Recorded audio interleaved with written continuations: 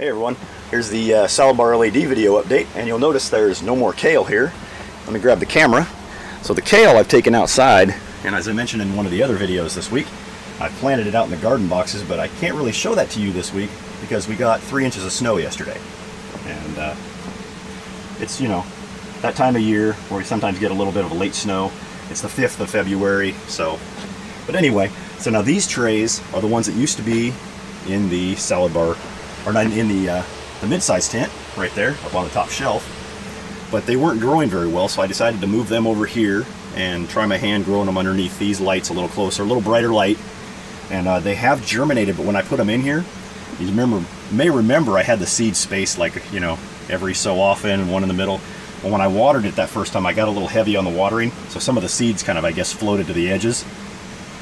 So we've got some seeds that are germinating around, and then over here there's some, and then I put 2 seeds in this tray. I went ahead and put an extra set of seeds in because they weren't germinating yet. So then after I watered them, now I've got them popping up all over in weird areas. So there's multiple seeds. And then I took this one and I wanted to try seeing if they would do better growing in little individual pots. So I seeded these 2 days ago, and then I want to let these grow.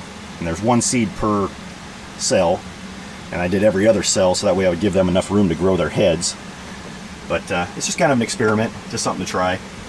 I'll end up probably, you know, I've got these are the pelleted style of spread neck seed, so I may end up putting some of these in the upper, let's see, outside garden deck beds. So the ones that are the red boxes that we've got on our lower deck, I'll probably end up putting some of those in there and letting them grow and see how they do out there this spring, because it'll be a nice easy thing to transition, because right now there's the cabbage that we're harvesting off, and then when those are all gone, we're just going to have the garlic chives, and then some of the onions that are in there, and then I'll put some of those lettuce for early spring, let those grow, harvest those, and then I don't know what else we'll put inside those boxes this year, but it's always an adventure. Alright guys, this has been Brian from PNB Homesteading. Talk to you again. Bye.